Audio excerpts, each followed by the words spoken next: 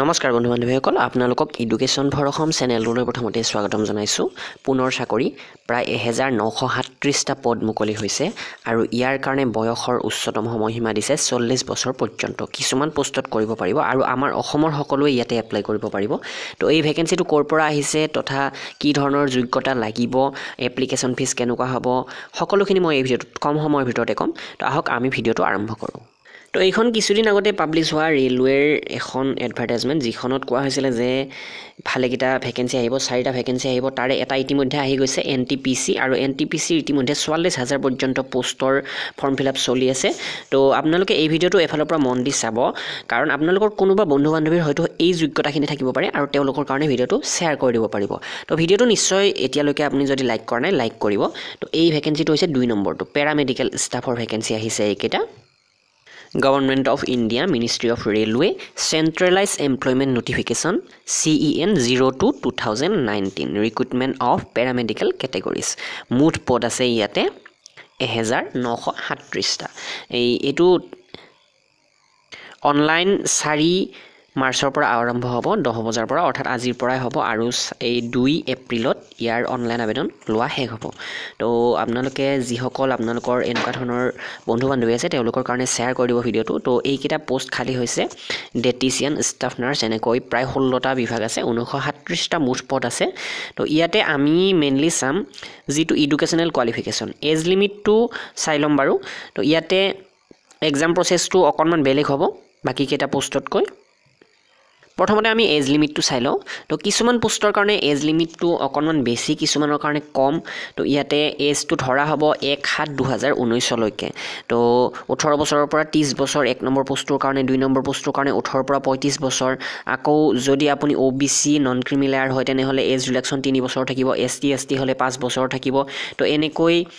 এই 7 নম্বৰ আৰু 8 নম্বৰ পোষ্টত 40 বছৰ পৰ্যন্ত সময়সীমা দিয়া হৈছে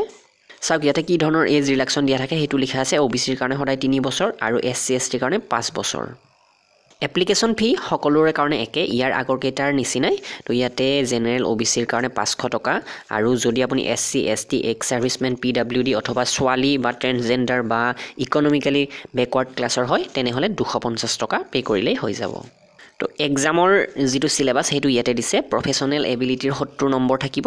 এই general এৱাৰনেছৰ 10 number general arithmetic general intelligence আৰু ৰিজনিঙৰ 10 নম্বৰ তাৰ পাছত জেনেৰেল সায়েন্সৰ 10 নম্বৰ মুঠ 100 নম্বৰৰ আহিব তো এইটো CPT অৰ্থাৎ কম্পিউটাৰ বেস টেষ্টে হ'ব আৰু ইয়াতে নিগেটিভ মাৰ্কিংও আছে 1/3 অৰ্থাৎ 3টা ভুল হ'লে আপোনাৰ 1 নম্বৰ কটা যাব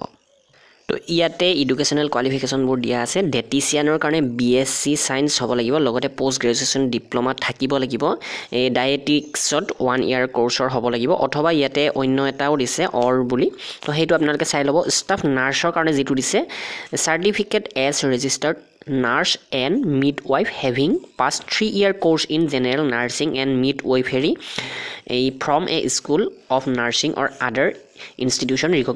recognized by the Indian Nursing Council or BSc nursing to এইখিনি দিয়া আছে তাৰ পাছত ডেন্টাল হাইজিনিষ্টৰ কাৰণে আছে degree in science biology from a recognized university or equivalent লগতে এইটো লাগিব ডিপ্লোমা সাৰ্টিফিকেট কোৰ্স 2 বছৰৰ ডেন্টাল হাইজিনত তো তাৰ উপৰিও অন্য কোৱালিফিকেশ্যনো দিয়া আছে গোটেইখিনি মই ইয়াতে কৈ নাথাকো তাৰ পাছত আছে ডায়ালাইসিস টেকনিশিয়ান BSc পাস হ'ব লাগিব লগত থাকিব লাগিব ডিপ্লোমা ইন হেমিও ডায়ালাইসিস অথবা অন্য এটি দিয়া আছে ইয়াতে তাৰ পাছত দিয়া আছে এক্সটেনশন এডুকেটৰ আছে গ্ৰেজুৱেশ্যন ইন সোশিয়োলজি বা social works community education discipline with 2-year diploma in health education from a recognized university তাৰ পাছত এইদৰে বাকিবোৰ পদ আছে তাৰ পাছতে মই দুটামান পদৰ বিষয়ে কওঁ 11 নম্বৰ পোষ্ট হৈছে ফাৰ্মাসিষ্ট গ্ৰেড 3 তো এটো 10+2 অৰ্থাৎ হায়াৰ সেকেন্ডাৰী পাস হলে হ'ব সায়েন্স ষ্ট্ৰীমত লগতে কি থাকিব লাগিব diploma in ফাৰ্মাসি from recognised institution and registered as ফাৰ্মাসিষ্ট under the ফাৰ্মাসি act 1948 তো যদি আপুনি এই ডি ফাৰ্ম কৰিছে তেনেহ'লে ইয়াতে এপ্লাই কৰিব পাৰিব তাৰ পাছত ৰেডিঅ'গ্ৰাফাৰৰ পোষ্ট আছে তো যিসকল বন্ধু বান্ধৱী ৰেডিঅ'গ্ৰাফাৰ কৰিছে তেওঁলোকে এইটো গম পাব স্পীচ থেৰাপিষ্ট আছে ECG টেকনিচিয়ান আছে লেডি হেল্থ ভিজিটৰ আছে